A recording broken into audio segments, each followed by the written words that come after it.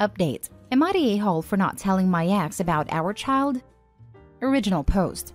I was 18 when I got pregnant with my daughter, 9 female. I was young and dumb, I admit that. Her father and I broke up before I found out. We were high school sweethearts. At the time, we were both figuring out college, and I knew that if I told him, he wouldn't go to the Ivy League school he was accepted into. So, I didn't tell him during pregnancy. He heard rumors but never asked. But when the baby was born, I tried to tell him and he didn't believe me. Blocked me on everything, and I just decided to provide for her without his help. I bring my daughter everywhere, and this particular day we went to Target. I'm walking down the shampoo aisle with my daughter, and when I looked up, I saw my ex's mom. I have never lied to my daughter about who her father was or his parents. She has seen pictures. When she was little and she asked where he was, I explained college. And when she got older, I never painted him as the bad guy. I've always just told her mommy made adult decisions too young. My daughter is the spitting image of her father, so there's no denying it's his child. So once she saw her, she had a face like she knew something, and asked me how old my daughter was. She told me she had heard rumors, but didn't think they were true. Once I told her, I saw her face put the connection together. I explained I wanted to contact him, but didn't have a way to. I didn't bother telling her that I tried when she was born. She understood and asked if she could tell him. I said of course. Apparently, he's been living a couple hours away, which is why I never ran into him and they moved a few towns over. My ex called and invited me to his parents' house for dinner tomorrow with our daughter. Do I go? His new girlfriend is blowing up my social media calling me an a-hole. She says I'm only telling him now so they break up, and how I'm a horrible mother for not telling him sooner. As if I don't feel bad enough that my daughter has missed out this long. My daughter wants to meet her dad and she understandably has questions. Now for the top comments. But you did tell him. It's not your fault he refused to believe you and cut off lines of communication. Besides, you didn't seek him out 9 years later. You were shopping with your child when his mother noticed you. You're definitely not the a-hole, and the new girlfriend is way out of line for contacting you at all. I am giving the girlfriend some grace. I'm sure it wasn't easy to find out your boyfriend has a child you never knew about. That is very generous of you, but it's not appropriate of her to make baseless accusations against you. You were just minding your business in Target. You didn't ask for any of this. Just trying to buy some shampoo. This thread is right. You did try. And you need to make that clear to both his girlfriend and family that he chose to block you when you told him. Don't back down. Keep bringing it up and defending yourself. Otherwise, they'll decide it's easier to blame you. Not the a-hole. You did tell him and he proceeded to ghost you. I can't blame his current girlfriend either because she's probably not getting the whole truth. Your ex is a huge a-hole. I'm sure she might not be, but I think he's handling it the best he can. I'm sure this wasn't easy on his family either. I think you need to have a conversation with him/his parents away from your daughter before everyone meets. Not the a-hole. Your title is misleading. You absolutely told him and he refused to believe you entirely. Ignore the girlfriend. It's not about her. Hopefully Dad wants to be a part of your daughter's life, and hopefully he understands that he has a commitment to her. It sounded like he does on the phone. He really is a great person. We just made dumb young decisions. Don't rush it. If he is interested in a relationship with the daughter, make sure it's supervised. He's a stranger to her, and he's never parented a child. Also, make sure you protect yourself and child, so she does not get taken from you. And now for the update. I took everyone's advice to ask my ex to meet for coffee before dinner. He said he'd be happy to get coffee tomorrow morning so we can have the adult conversations without her there. He also wanted to talk to me anyway, to know what she liked so she knew what to talk to her about. I also let him know I didn't want to cause drama, but I sent him screenshots of what his girlfriend has been saying. He let me know that's not acceptable, and he'll be handling that immediately and I will not be hearing from her again. He also reiterated he will not be having her meet our daughter anytime soon. I know everyone is also asking about how involved or consistent he'd like to be. When I spoke to him earlier about dinner, we did speak about this. He'd like to start small and build their relationship slowly, starting with helping with science homework. Our daughter struggles with science and he was a biology major, over FaceTime or in person, depending on our daughter's comfort level. I think it's a great way to start small. Update 2. My ex and I met for coffee. It actually went really well. There were no big emotions. We both just talked it out. He wants to be involved with our daughter's life and feels badly that he's missed out on so many years. We talked about her favorite things, favorite foods, favorite places, favorite books and movies. I even told him some of the ways she was a lot like him growing up. He does want to apologize to her directly when he meets her. He said he wished things had gone differently back then, but we both decided we need to forgive each other to move forward for her. He asked if she had a father figure right now, a spouse of mine or current significant other, as he wanted to make sure we were on the same page when he met her, and I explained that's not the case. He also did show me the messages where he told his parents and his girlfriend what actually happened 9 years ago.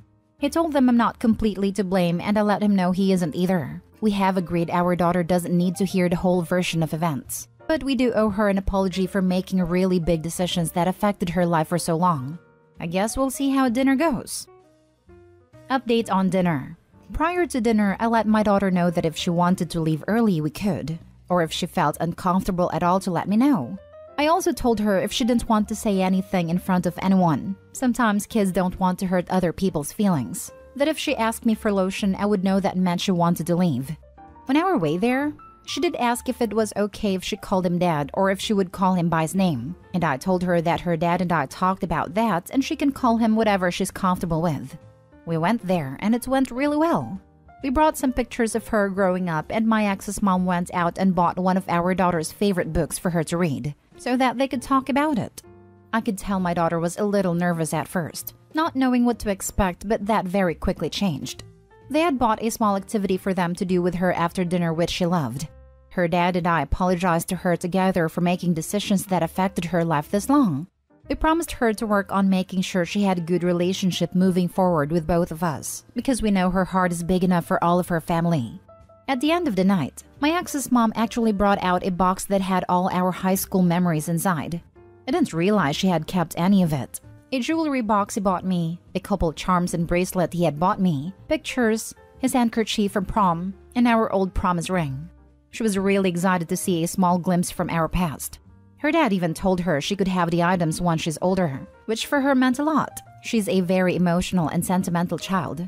They talked about how he's going to help her with some homework if she wants, and is planning on moving back around here to be closer to her.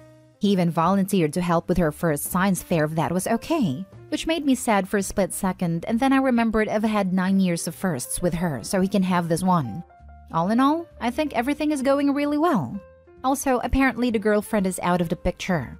I don't know the details, but I know she said some things when he confronted her about the messages she sent me, and it's got ugly fast. On the way home, she was so excited she couldn't stop talking about dad and grandma and grandpa. It made my heart happy she had so much fun. I know some people were asking about child support. Him and I had a conversation around it while she was spending a few minutes with her grandparents. He volunteered to pay child support. I've been paying for her things on my own for so long that I told him I think it would be more beneficial for him to help me with things going forward and to contribute the rest to her college fund. That way, the money is going into her future. I do have an appointment set up with her therapist tomorrow just so she can talk to her about it and everything. Dad is also going to start occasionally going to therapy with her too. I do it periodically as well, so we thought it would be beneficial. Final update. For everyone asking for updates, our daughter's first day of school is coming up. Dad and grandparents are coming to my house on her first day of school for pictures. She called and asked them to come, and no one hesitated to take the morning off of work. About time. A post where both parents involved are communicative and willing to do what's best for their kid. Kudos to both.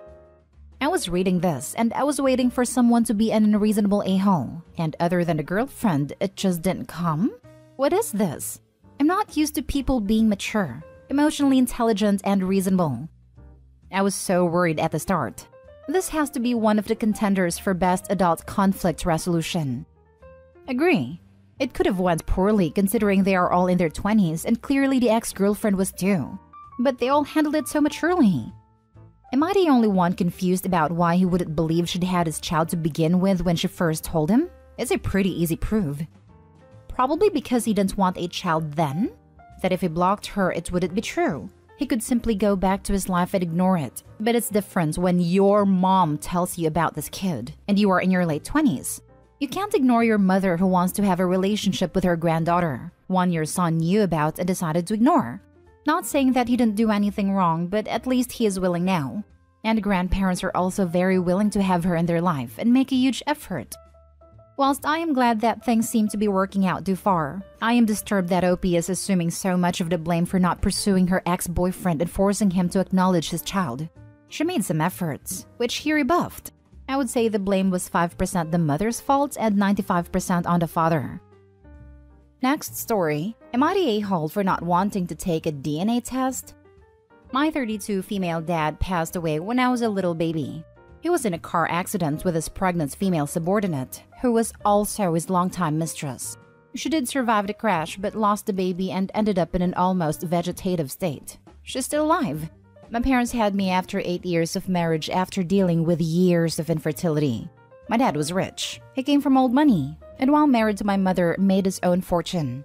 My mom came from humble beginnings and they had an arranged marriage. While they were married, my dad was in charge of the finances, and when he died, everything went to my mom. She married my dad's younger brother a few years later, had my siblings, and they're still happily married. We had a very happy childhood, and my grandparents, Dad's parents who have since passed, were very involved. I had an extremely privileged upbringing. Now here's where I might be the a-hole. A girl claiming to be my half-sister, my dad's mistress's daughter, has contacted me saying that her mom is on her last legs and that she's trying to get some money for the hospital bills. She's 2 years older than me and claims that she's my dad's daughter and is entitled to my family's money. I have refused to take a DNA test. She has now threatened to take me to court. I refuse to meet her or discuss this issue. Her family is now harassing me and they tell me that I'm trying to steal her money and that she's my dad's firstborn child. When I told my mom about this, she told me to ignore her and go on with my life. Am I the a-hole? Now for the top comments. Not the a-hole, but I disagree with your mom. Contact a lawyer rather than ignore it. If the family's harassing you, this is more than a casual scam. Agreeing here. Call a lawyer. You have no idea what's brewing. There could be many things at play and it's best to get proper advice to get ahead of it. Depending on where you live, there are probably statutes of limitations that will dictate how long someone has to sue for damages because of an accident, or how long someone legally has to contest a will or sue an estate for child support payments. A lawyer is gonna be the expert on this. A lawyer will also be able to help you navigate no-contact/restraining orders if the harassment gets to a criminal level. Also, block them for peace of mind, but don't delete anything. Don't delete texts, social media DMs and posts, voicemails, call logs, etc. This is evidence if you do need to go to court over the harassment. When in doubt, lawyer out. Not the a-hole. I don't think her court case has any merit. I highly doubt any court would compel you to take a DNA test. A lawyer would be a better judge of whether there is merit in the claim. For what it's worth, they don't need the OP's DNA. Her uncle/stepdad or any one of the siblings would do. Now for the last story. Am I the a-hole for telling my husband that his mom is pregnant? I recently found out that my husband's mom is pregnant. She didn't tell me directly. Probably wouldn't have wanted me to know as we don't get along at all. But we were on an outing for a mutual family member's birthday, and I heard her whinging to an usher that they needed to bend the rules and let her back in her seats because she is pregnant, and that's why she got up. I immediately felt sick to my stomach.